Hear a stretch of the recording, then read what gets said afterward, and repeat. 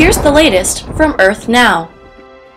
This display shows the NOAA Climate Digest for November 2013. The Climate Digest summarizes noteworthy statistics for the month, season, and year. The average global land and ocean temperature for November was the warmest November since records began in 1880. Parts of western United States experienced continued below-average precipitation.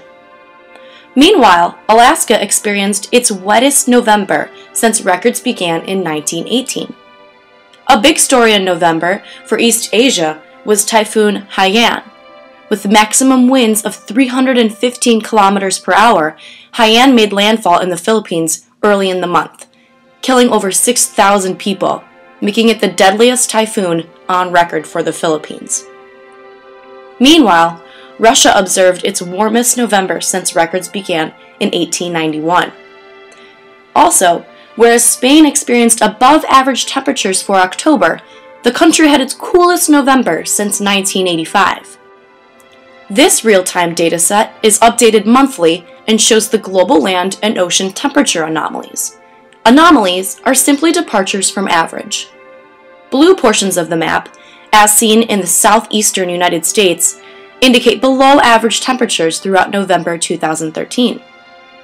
Red portions of the map, as seen in Russia, highlight regions around the world that experienced above-average warmth. White indicates near-average conditions. This real-time dataset shows sea surface temperature anomalies measured by NOAA satellites. Blue colors indicate cooler than normal ocean temperatures, whereas red indicates warmer than normal ocean temperatures. Globally, the ocean surface temperatures tied with 2009 as the third warmest November on record. In the eastern tropical Pacific, NOAA's Climate Prediction Center predicts that neutral El Niño-La Niña conditions will continue into the northern hemisphere summer.